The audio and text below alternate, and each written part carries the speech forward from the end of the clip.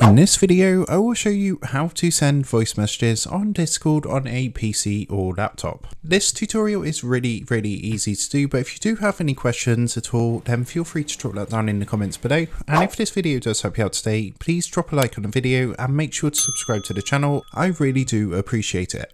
With that being said, let's jump straight into the tutorial. So as you can see, I'm here on my desktop and I've currently got Discord opened, as you can see here. Now to send a voice message, what you're going to want to do is use a voice recording app. So generally on Windows is one pre-installed. So if you come down to the search bar in the bottom left hand corner and just go ahead and type voice recorder, you will see the app here, but you can download something like Audacity if you want and basically record a voice from there. And all you need to do is simply record your voice and save the file. Once that's done, all you need to do is simply choose the person you want to send a message to, or of course you can post this into a server if you want to. So I'm going to use this server, and all you want to do is click the plus button next to the text box, and then from here click onto upload a file. And then what you want to do is select your voice file that you've just recorded, and you'll be able to send that into the server or send that across to a friend. So I hope this quick tutorial helped you out today. If it did, I'd really appreciate it. If you would, just drop down below the video, leave a like on the video, and also consider subscribing to the channel.